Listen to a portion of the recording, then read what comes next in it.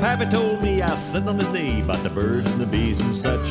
You can do right proud in the college crowd, but you ain't gonna learn that much.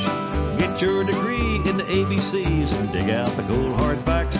You gotta sell them chickens before they die and the eggs before they hatch. Now I was told at the Super Bowl when the crowd let out a roar, a big old back with a ball and a jack, and he went on in to score. The coach recalled when he spiked the ball, said forget the old cotton patch. I wanna sell them chickens before they die and the eggs before they hatch.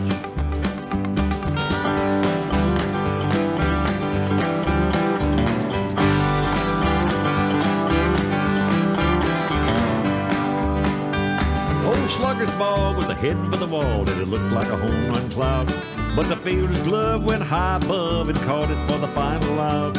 On the sporting page, he was all the rage when they asked him how he made that catch.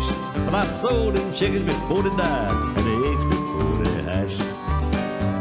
Now the boxing king climbed into the ring to fight for the title bout, but a right to the jaw was all he saw, and the ref was counting him out.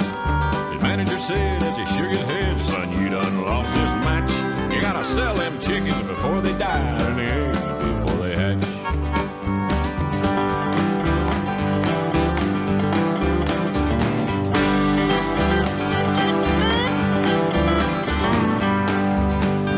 Now a friend I know searched high and low for the secrets to success, and he didn't stop till he got to the top of old Mount Everest. An old guru told him all he knew as he thumbed through his artifacts.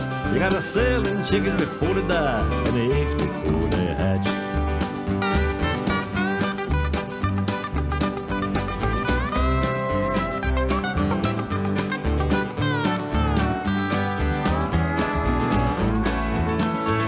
Now the moral here should be clear, and is one I'd like to share.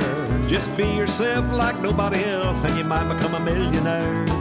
Your reply when they wonder why, how'd you make all that scratch? When you sold them chickens before they died and the eggs before they hatched. They'll want to know how you made that dough. You can tell them how to make a batch. Just sell them chickens before they die and the eggs before they hatch.